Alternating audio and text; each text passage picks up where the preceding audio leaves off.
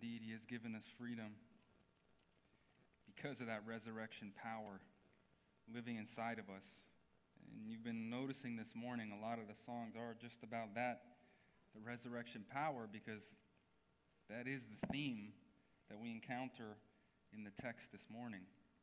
So if you want to turn your Bibles again to the Gospel of Mark, we're in chapter 12. We're going to be looking at verses 18 through 27.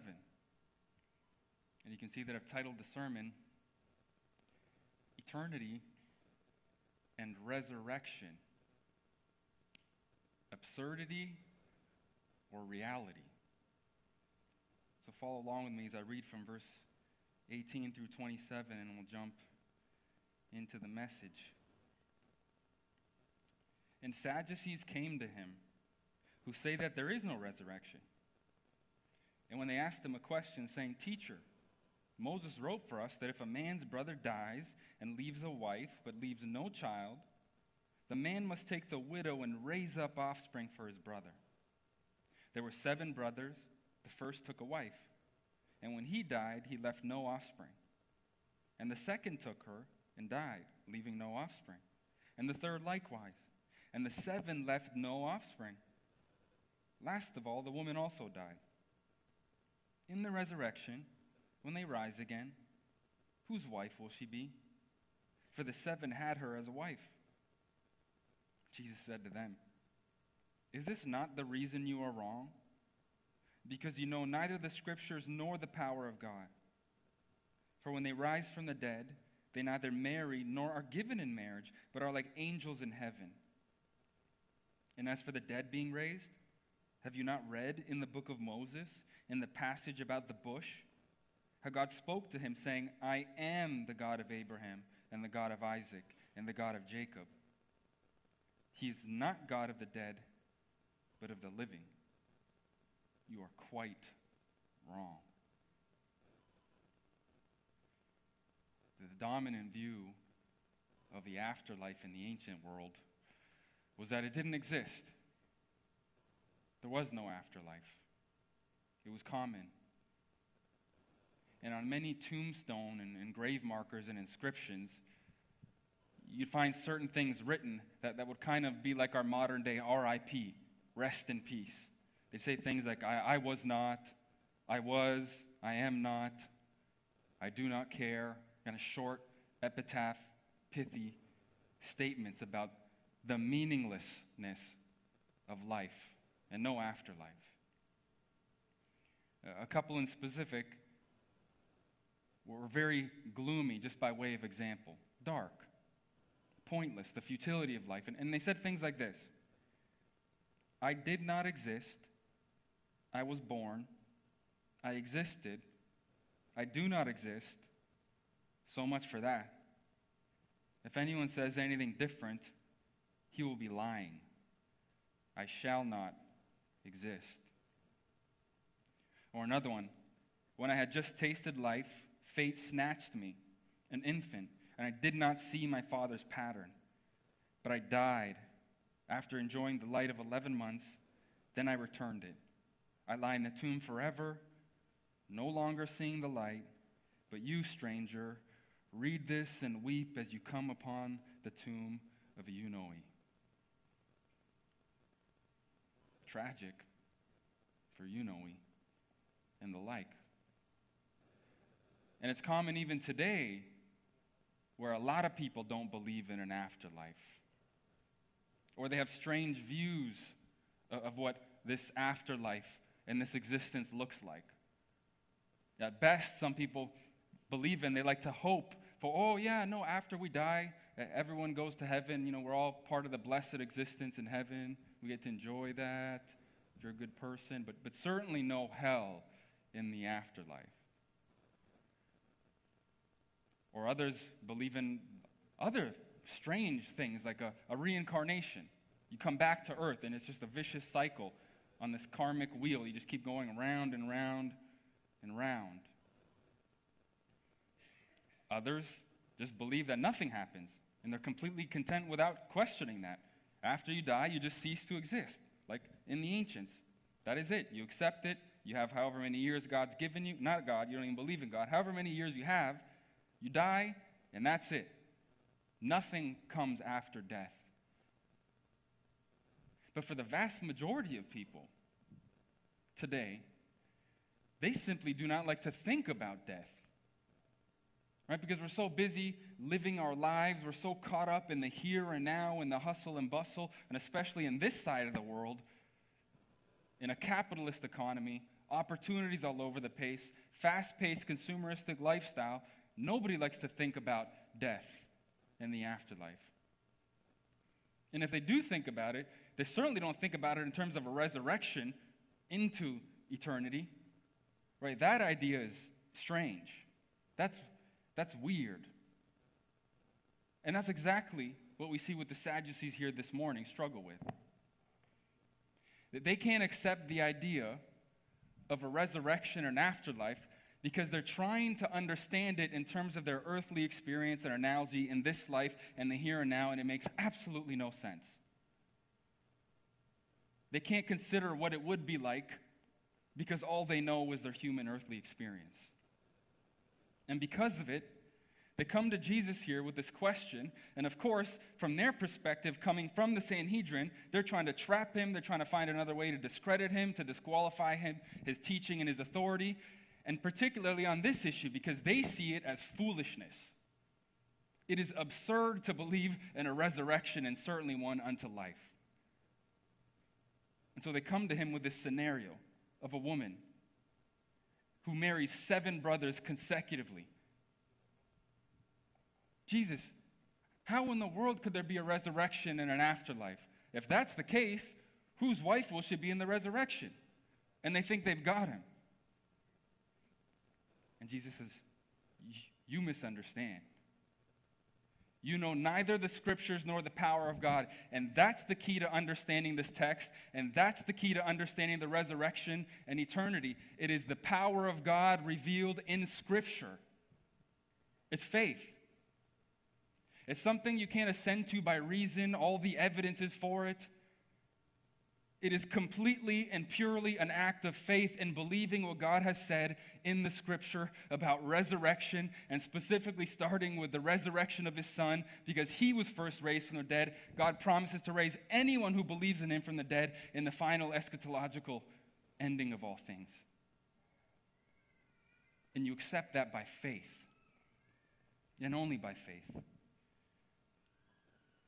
Faith specifically in Jesus as the object of your faith and worship and trust. And those who worship him, who believe in him, and who love him have the hope of resurrection, eternity unto life in heaven in God's kingdom forever. And those that don't, do not. And that's what we're going to look at this morning. And by way of reminder, just to bring those of you up to speed who perhaps weren't here last week or didn't get a chance to tune in online, or just to refresh your memory, last week, it was a special group sent by the Sanhedrin, right? The religious leadership, the establishment of Israel, the chief priests, the scribes, and the elders. Jesus is in Jerusalem, and there's a series of controversies now in the temple because what they've seen him do in destroying the commerce, and they're trying to seize him, arrest him, and kill him. The plot is in motion. And the Herodians and the Pharisees were sent last week. Strange bedfellows. The Pharisees, one of the most religious sect and parties in Israel of the day. They were devout, they were pure, they were faithful. And they were sent, both of those groups, strategically because they could each accuse Jesus of the opposite depending on what he chose when they said, hey, should we pay taxes to Caesar or not? And the Pharisees, if Jesus were to say, yes, we should, they're going to accuse him of being falsely religious. He's not really about the kingdom of God because, look, he's given in to the pagan, worldly Roman Empire. And so he'd lose influence over the people. And on the other hand, the Herodians were followers of Herod and the Herodian dynasty and his rule. And they had a lot to gain because they were puppets of the Romans. And they were profiting much from the tax schemes, etc.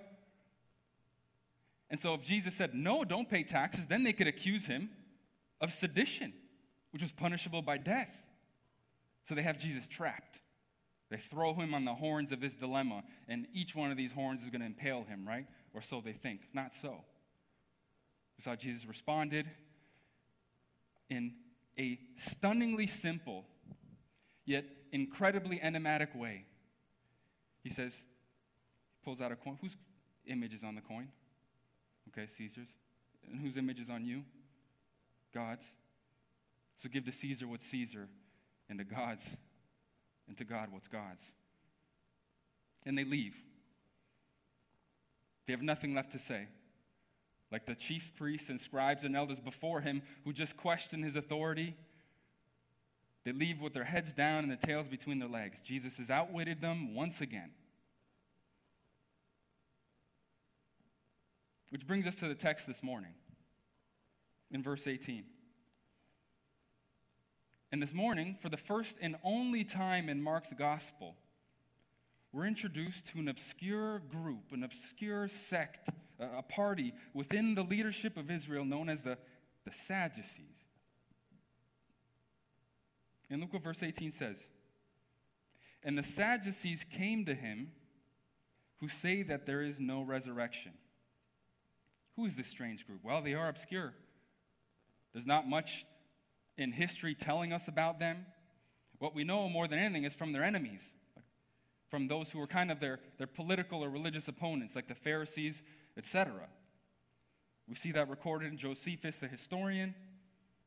We see a little bit about that here. It says one thing in particular, there is no resurrection. So that's what they believe theologically. There is no resurrection. We think the Sadducees probably arose around the same time as the Pharisees.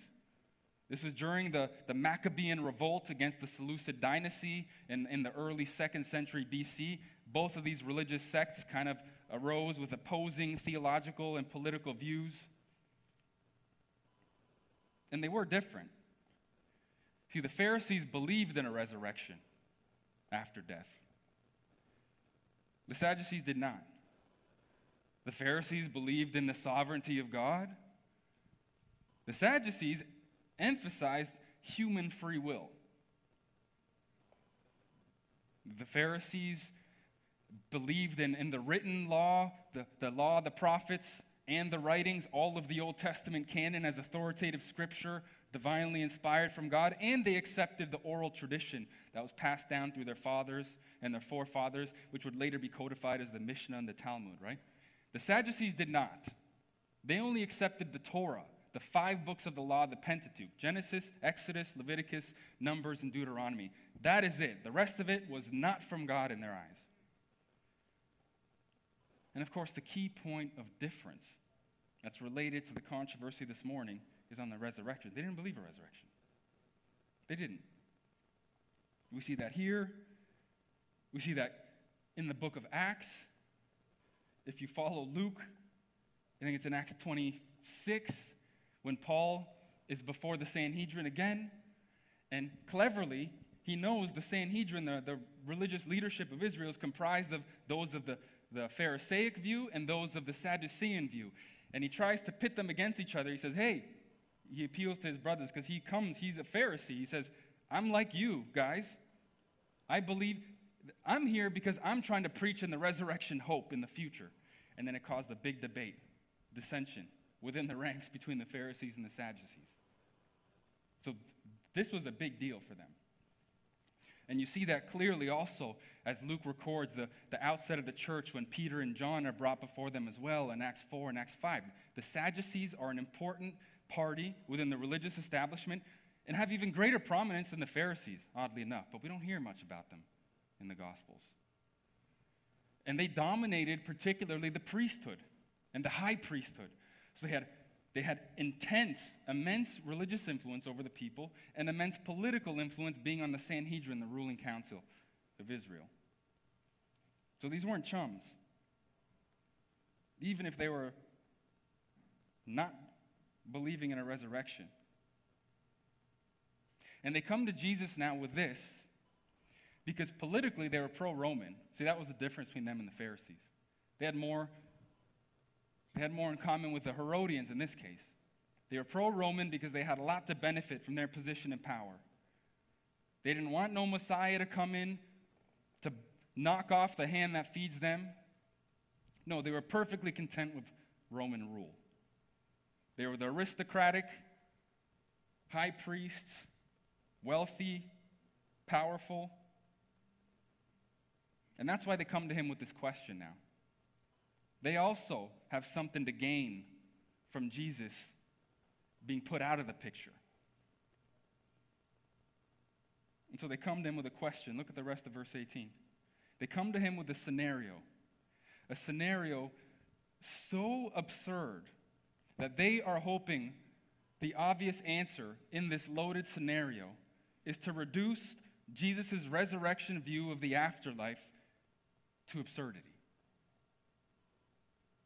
And look at the rest of verse 18. And they asked him a question, saying, "Teacher, Moses wrote for us that if a man's brother dies and leaves a wife, but leaves no child, the man must take the widow and raise up offspring for his brother. There were 7 brothers. The first took a wife, and when he died, he left no offspring. And the second took her and died, leaving no offspring. And the third likewise, and the 7 left no offspring. Last of all, the woman also died. In the resurrection, when they rise again, whose wife will she be? For the 7 had her as a wife." That's a strange scenario, isn't it? And the best guess we have is they possibly borrowed the story, even if in a different context, from the apocryphal book Tobit, which is in the Catholic Bible. And there's a story in Tobit that talks about a woman named Sarah who successively married 7 brothers. And none of the marriages were consummated because there was a demon, Asmodeus, that kept hindering the marriages from being consummated. And finally, she married the 7th, Tobias, who was the son of Tobit, with the help of the angel Raphael, who managed to somehow defeat Asmodeus. And she married him. That's the best guess we have. It's not the same context or purpose. No, there it's just talking about Levirate marriage. Here, this is specifically about the resurrection. And what is Levirate marriage? Well, it's exactly what the Sadducees reference in verse 19 when they say, "Teacher, Moses wrote for us." That's Levirate marriage. And where did Moses write this? All the way back in Deuteronomy 5, 25 and 26. What is this Levirate marriage?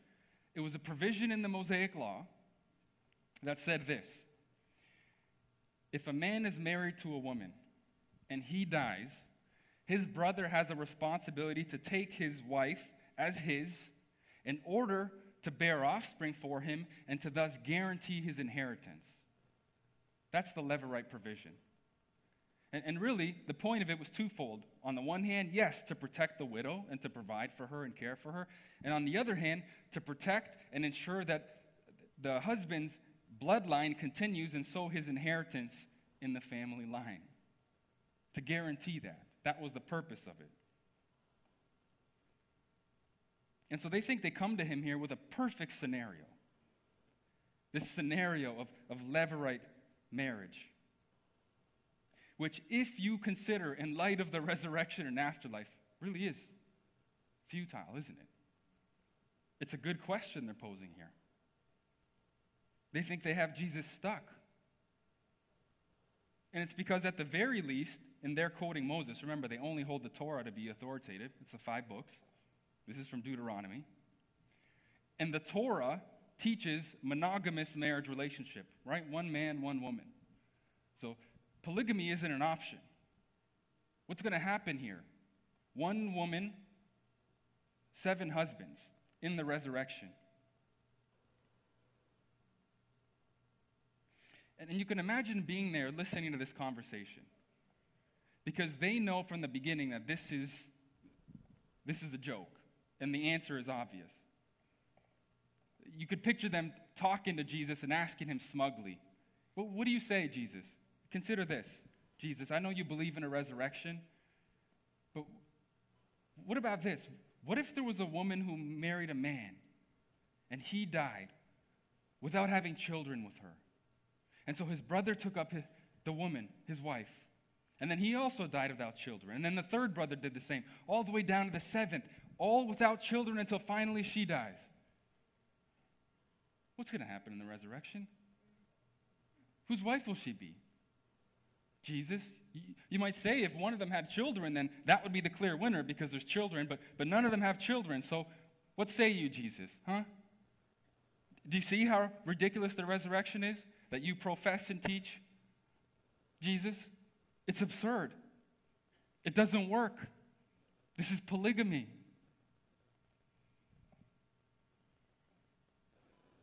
And how does Jesus respond? Look what he says in verse 24. Jesus said to them, "Is this not the reason you are wrong? Because you know neither the Scriptures nor the power of God?" Wow, what an indictment. What a statement. In saying this, he is cutting them to the core. Because in their minds, as the Sadducees on the Sanhedrin, the ruling council of Israel, they knew power. Oh yeah, they knew political power. And as masters of the Torah, the 5 books that they alone held authoritative, you know they knew the Scriptures in their own minds. Jesus is not saying you're wrong here on the peripherals, on the incidentals, on the outside of your belief system. He's saying at the very center and core of what you believe and who you are dead wrong. You have it all wrong. You know neither the Scriptures nor the power of God. You don't know the Scriptures, which talks about the power of God to raise you up from the dead. And so you don't believe in a resurrection. You don't know the power of God, who is far greater, far superior, far more transcendent, who spoke the world into creation. You don't know the power of God because you don't know that he could create an afterlife and a resurrection existence that resolves your little so-called hypothetical. You don't know it. You know neither the Scriptures and neither the power of God. This is a big indictment. In other words, you guys are lost. You are completely lost.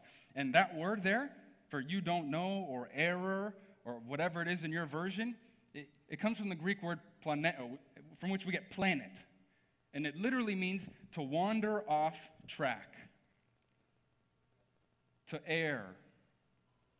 He's saying, you have completely wandered off from the truth of God as revealed in Scripture. You don't know him and you don't know his power. You need to go all the way back to the beginning. And you need a Theology 101 class. Because everything you thought you knew to be true is wrong if you don't believe in the resurrection. And you're in an even more dangerous spot than you know. And so he says, let me help you. Let me start by correcting this egregious error based on the assumption of what you think resurrected eternity is going to look like and the nature of it. And he goes to verse 25. For when they rise from the dead, they neither marry nor are given in marriage, but are like angels in heaven.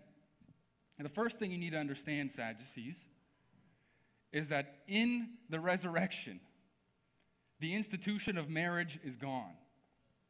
You're not given in marriage and you never marry. It's over. So whatever idea you've had about resurrection, flush it. That is not true.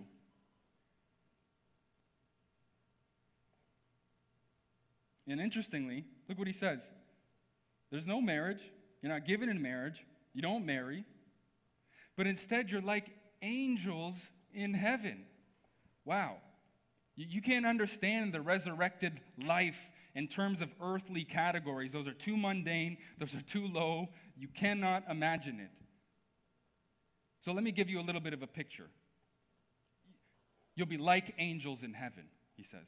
I need to give you a heavenly analogy so you understand as best as your human finite mind can imagine. But notice what he says.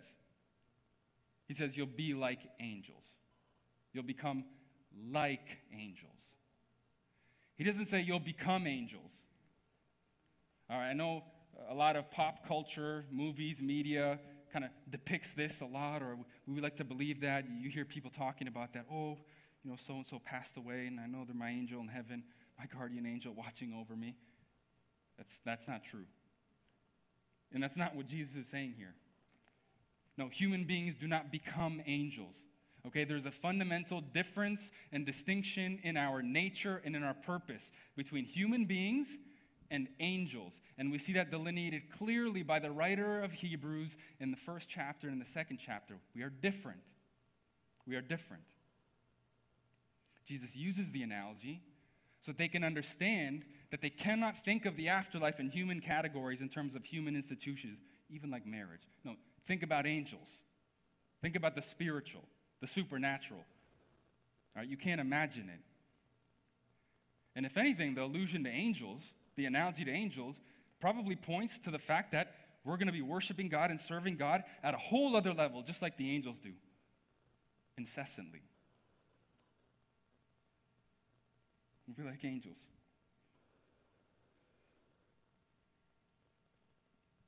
Now, I know at this point, a lot of Christians, maybe a lot of you, have sadness and maybe tears in your eyes. Oh no, what does that mean? There's no more marriage in eternity in heaven.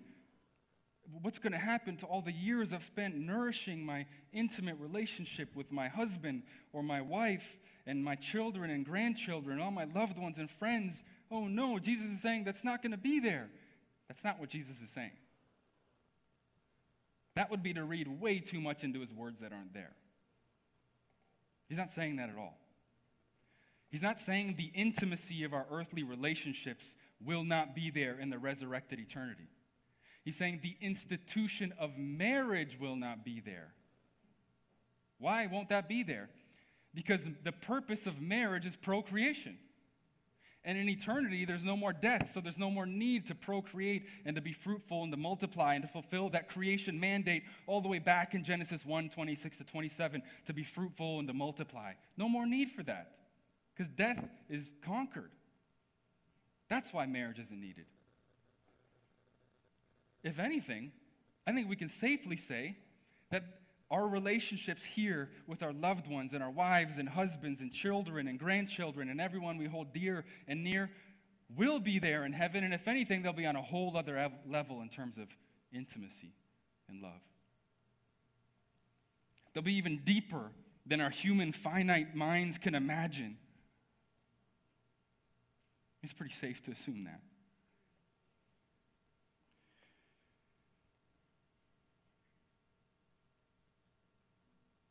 Be like angels. And what else does Jesus say? But are like angels in heaven. Still doesn't give us much. Okay, so that's all we have, but what is heaven going to be like? What is this resurrected existence going to be like? Huh? And because we're not told much, people have been forced into sheer speculation. And they've come up with things like we see so often depicted in pop culture, right? Floating on clouds like angels and playing the harp in a boring, humdrum, mundane, yawning existence. Doesn't sound too exciting, right? But that also couldn't be further from the truth. That's not true. That's not what the Bible tells us. And you say, so what does the Bible tell us about resurrection reality and eternity? What are we going to be doing in heaven? What is the kingdom going to look like? Well, I'm glad you asked. And because you did, I'm going to take you on a small roller coaster ride through some important scriptures that you need to know so that you can be excited about what the Lord's prepared for you in his kingdom. You're not going to be on a cloud playing a harp. That would be pointless. No, the God who has all creative power, of which we've been given a taste in this earth and the universe around us, which we can study, the planets, the solar system. It says, no eye can see, no ear can imagine, or heart or mind think what God has prepared for those who love him. Imagine that creative power, which we've already witnessed here, which is enough to bring you to your knees in worship and adoration. Imagine what he's prepared. And what has he prepared? If you go to Genesis 1, all the way back to the beginning,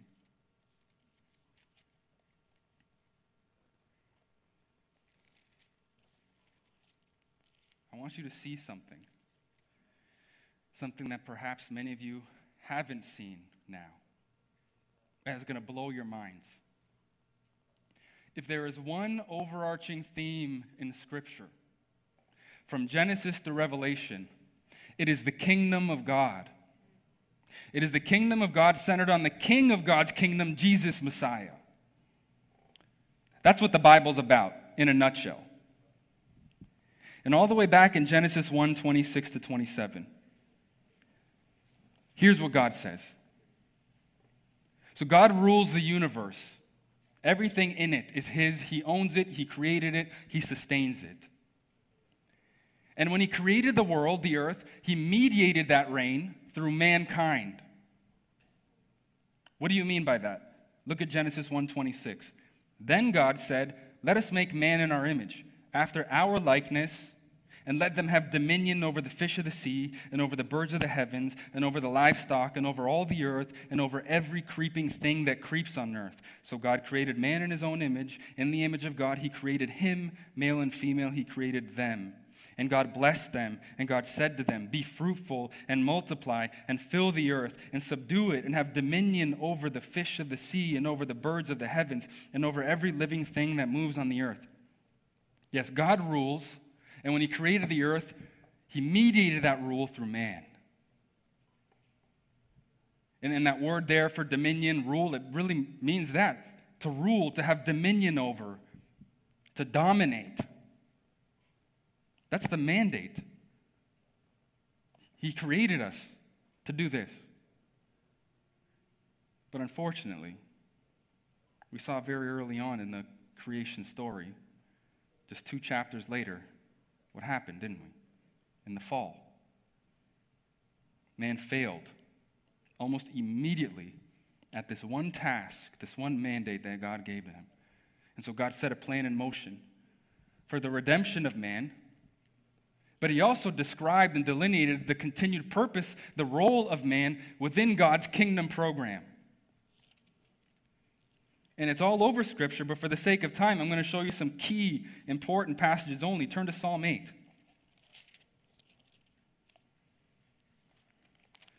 In Psalm 8, 4-8, here's what the psalmist says. "What is man that you are mindful of him, and the son of man that you care for him? Yet you have made him a little lower than the heavenly beings and crowned him with glory and honor." And here's the key, verse 6. "You have given him dominion over the works of your hands, and you have put all things under his feet, all sheep and oxen, and also the beasts of the field, the birds of the heavens, and the fish of the sea, whatever passes along the paths of the seas." So do you see that? That's directly alluding to Genesis 1:26 to 28. That's man. You have given him dominion over the works of your hands. You put all things under his feet. You say, wait a second, all things aren't under our feet. Is this talking future? Where does this find fulfillment? Well, I'm glad you asked that too.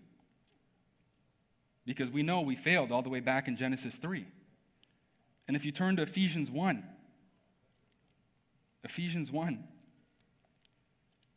and you see what the Apostle Paul has to say about this.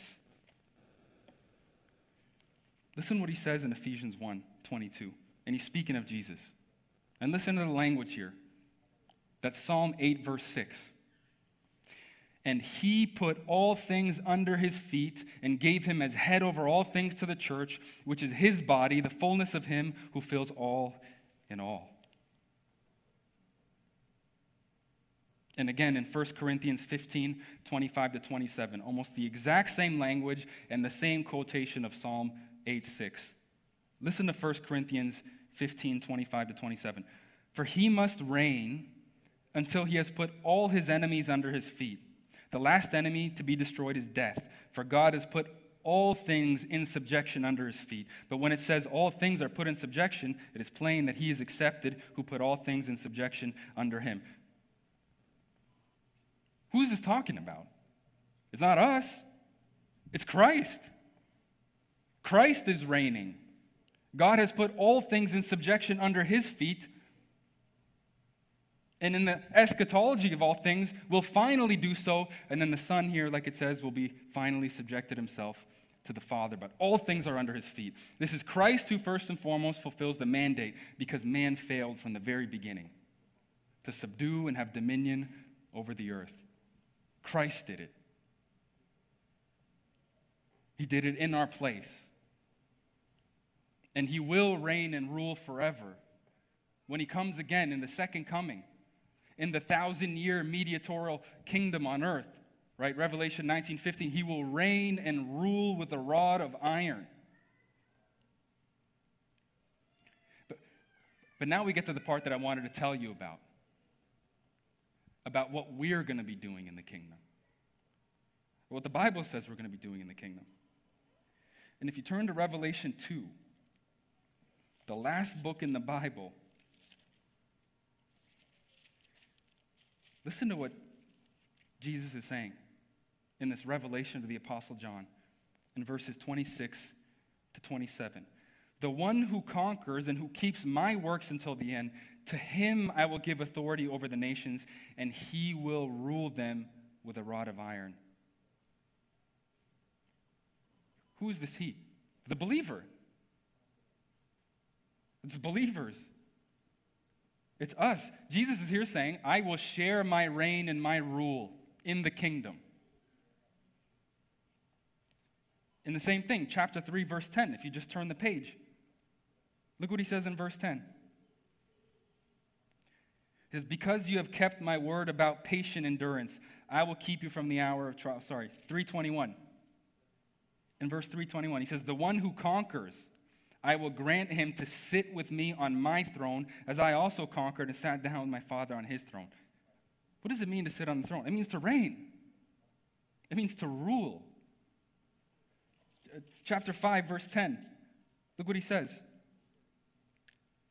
And you have made them a kingdom and priests to our God, and they shall reign on the earth. We shall reign on the earth. Do you understand that? We're not going to be floating around aimlessly in a purposeless existence, doing nothing. No, God is a God of purpose and a God of order, and he is a gracious God, and he gives gifts to those whom he loves, and he gave his Son, of course, for everyone, that whosoever would believe upon him would be saved. And in that saving eternal existence, you're going to be reigning and ruling and serving him, all to his glory. And so the question is, who are we going to be reigning over? In order to reign, you have to reign over people. You have to rule over people. And again, in the book of Revelation, in the last chapter, turn to chapter 22. Look at what it says. In verses 3 and 5.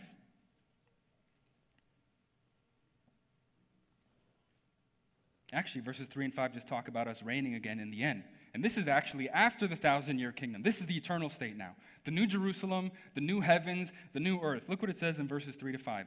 No longer will there be anything accursed, but the throne of God and of the Lamb will be in it, and his servants will worship him, that's us.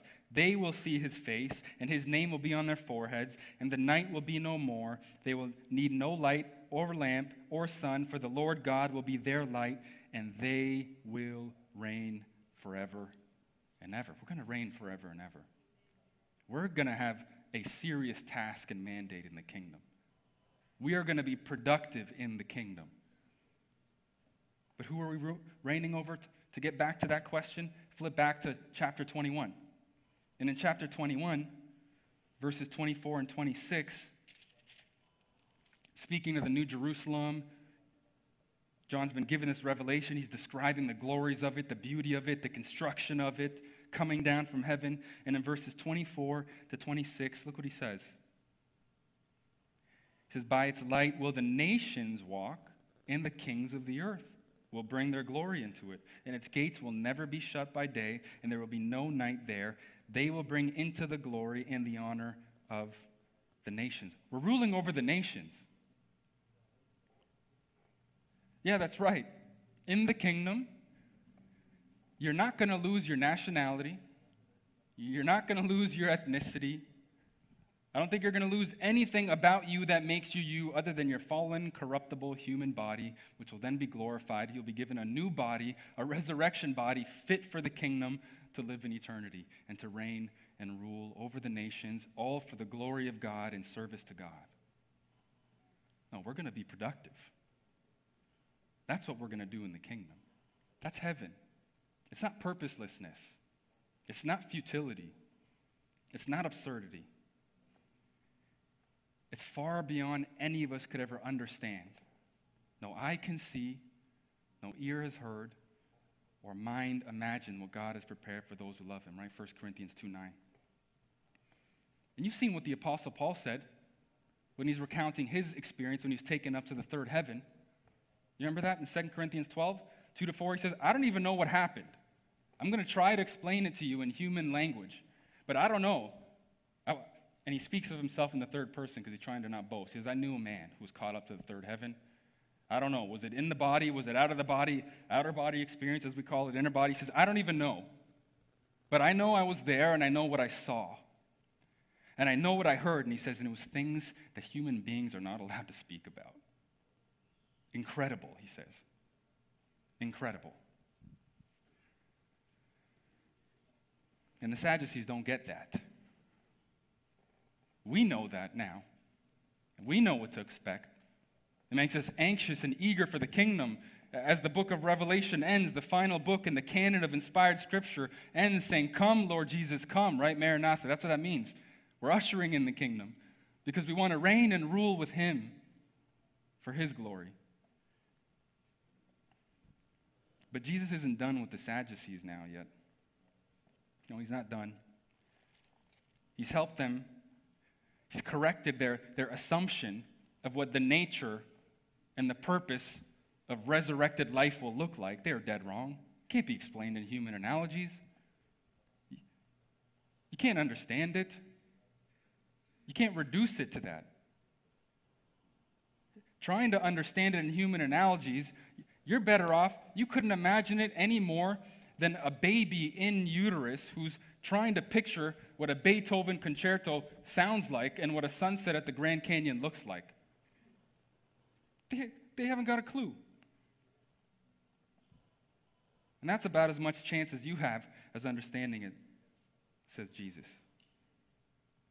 But then he moves in an incredibly brilliant, sheer brilliant way to ground his argument in the very scriptures that they claim to adhere to and claim is authoritative over their life and to be masters in, the Torah. He takes them not to the two texts, if anything, in the Old Testament that actually explicitly talk about a resurrection, a bodily resurrection in the final judgment to life and to death. No, he doesn't take them to Daniel 12, 1-2, or to Isaiah 26, 19. He takes them to Exodus 3. He takes them to Moses in the burning bush in verse 6. And look what he says. He says, and as for the dead being raised, have you not read in the book of Moses, in the passage about the bush, how God spoke to him saying, I am the God of Abraham and the God of Isaac and the God of Jacob. He is not God of the dead, but of the living. You are quite wrong. What is he saying? He's saying this. You are so wrong about the resurrection and your exegesis and interpretation of Scripture that if you go all the way back to Exodus 3:6 and what God says to himself when he speaks to Moses from the bush, I am the God of Abraham, Isaac, and Jacob. What he's essentially saying is Abraham and Isaac and Jacob died long before I'm speaking these words to you, Moses. And if I am their God now, that means they're still living. That's his argument. His argument is that God, who is a covenantal God and makes a covenant with his people, who always keeps his promises and is ever faithful, and who promises to raise them from the dead in a blessed eternal existence in his presence for all those who believe in him, he will do just that.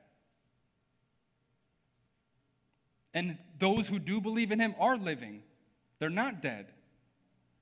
Because God is not the God of the dead, but of the living. The living God is the God of the living. He's talking about God's covenant faithfulness. God made a promise. And death won't break that promise, he's saying, because I have a bigger plan, a bigger program. It involves eternity, and it involves resurrection bodies. That's what he's saying. He's saying God wouldn't have said that to Moses if Abraham and Isaac and Jacob were dead for eternity. No. He says, I am the God of Abraham, Isaac, and Jacob. Not I was, because they're dead. Incredible. And then he ends saying almost exactly what he began his response with. In the beginning, he says, you are wrong. And now he says, you are very wrong. Now you are dead wrong. And they were dead wrong. They were dead wrong. Because they participated, along with the Pharisees and the rest of the leadership in Israel and the Sanhedrin, in a couple chapters from now, to arrest Jesus, to mock Jesus, to beat Jesus, and to hand him over to the Romans to be crucified. So it's pretty safe to say that I don't think they came to believe in the resurrection, the future resurrection, and more centrally and fundamentally, Jesus' resurrection, through which any right understanding of future resurrection and the eschatology of all things must be grounded in. I don't think they believe that.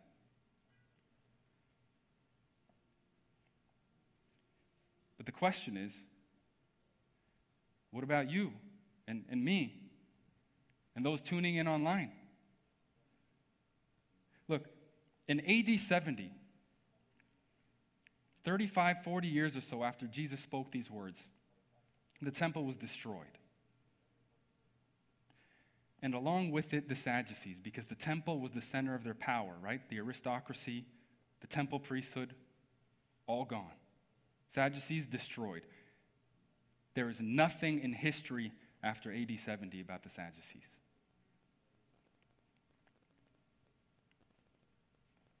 But the resurrection is the only way. So what about you and me? It didn't end well for them. For many of the Judaizers in Jesus' day. And for those up until this day who deny him and his death and his resurrection. Look, I was just at the dentist a couple weeks ago. And I had made an appointment. I had to get 2 small fillings. The first in my life, actually, if you believe that. And actually, one of the 2 was a correction, a repair of one from a couple years ago. And I was there. And of course, I hate to be there. You know, Proverbs 6:16. 6 things the Lord hates. Yes, 7 that are abominable to him. I think the dentist is number 7 and 8 there. The dentist is not fun with that drill up against your tooth. And so, anyways, I was there. Nice practice, uptown Whittier. And I'd met him previously, the dentist, when I had my x-rays and a consult. And I noticed the nice little cap on his head, and so I knew he was Jewish, probably an Orthodox Jew, you know. And we started talking, and he knew then that I was a pastor of a church here in Montebello. And I came back from my appointments. This is a couple weeks ago now. Sitting in the chair, and we start talking about certain things, and he says, why are Protestants, and I know he meant evangelicals, why are they so pro-Israel?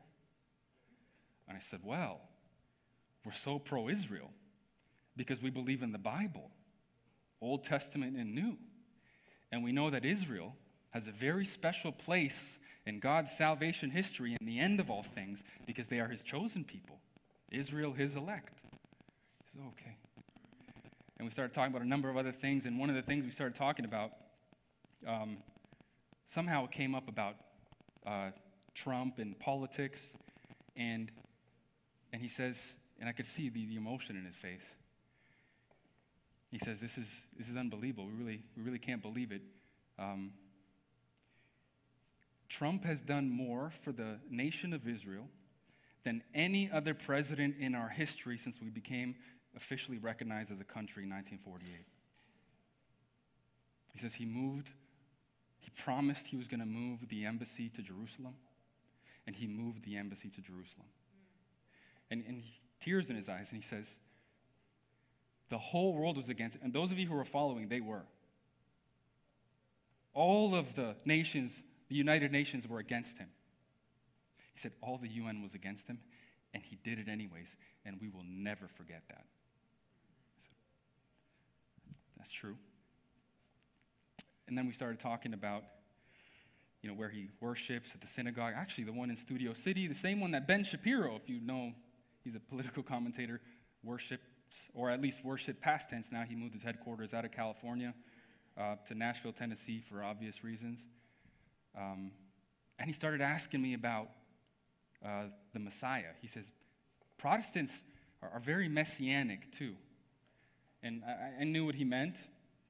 I'm not so sure he even knew what he meant, but I said, yes, that's right, of course we are. We very much believe in the promised Messiah. We see the Messiah mentioned throughout all the Old Testament in the Psalms, predicting this Messiah, this anointed one of God. Right? Psalm 1, Psalm 2, Psalm 8, as we've seen, Psalm 110 and 2, and especially in the prophets, I said, in Isaiah the prophet, in Isaiah 53, the great messianic prophecy about the anointed one of God who will die a substitutionary death in the place of sinners and bear their sin and make many righteous. And we believe that Messiah is the historical Jesus. And that's when he got quiet. And I could see that he wasn't interested to talk about Jesus anymore. And actually, that's when he took the drill and started going really hard on my tooth. And I knew, I said I shouldn't have said that.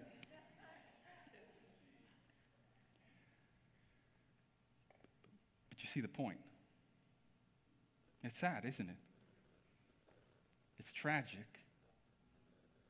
for the Sadducees, for him, for Orthodox Jews today, for anyone who continues to reject Jesus as the promised Messiah, Savior, Lord, and Son of God. Because there is no other name under heaven and earth by which anyone can be saved, Acts 4:12. Right? Jesus says, I am the resurrection and the life, and anyone who believes in me, even though he dies, will live in eternity. I am the way, the truth, and the life. Nobody comes to the Father but by me. There is no other way. That's how fundamental the resurrection is. And actually, Paul talking about it in 1 Corinthians 15, he talks about the resurrection and the centrality of it. He says, if there's two things you need to know that the entire universe revolves around and your eternal destination hangs in the balance, it's the death of Christ and the resurrection of Christ. And he starts talking about the resurrection because some in that church apparently didn't believe it. And he says, what are you doing? He says, don't you understand? If there is no resurrection, then your faith and everything you've been doing to live your life according to God and what God commands is in vain. It's futility. He says, just eat, drink, and be merry then, because we're all going to die, and that's going to be it. Just live for today and now, if there's no resurrection. That's how central the resurrection is to the meaning and the purpose of life and the way to heaven and eternity. It's all about the resurrection. And then Paul says this in that long chapter in 1 Corinthians 15. In verse 50, he says, I tell you this, brothers, flesh and blood cannot inherit the kingdom of God, nor does the perishable inherit the imperishable. Behold, I tell you a mystery. We shall not all sleep, but we shall be changed. And in a moment, in the twinkling of an eye, at the last trumpet, for the trumpet will sound, and the dead will be raised imperishable, and we shall be changed. For this perishable body must put out the imperishable, and this mortal body must put on the immortality. When the perishable puts on the imperishable, and the mortal puts on immortality, then shall come to pass the saying that is written, and here it is. Death is swallowed up in victory. O death, where is your sting? O death, where is your victory? The sting of death is sin, and the power of sin is the law. And here it is. But thanks be to God who gives us the victory through our Lord Jesus Christ. That's the victory. The victory over the sting of death and sin on the cross.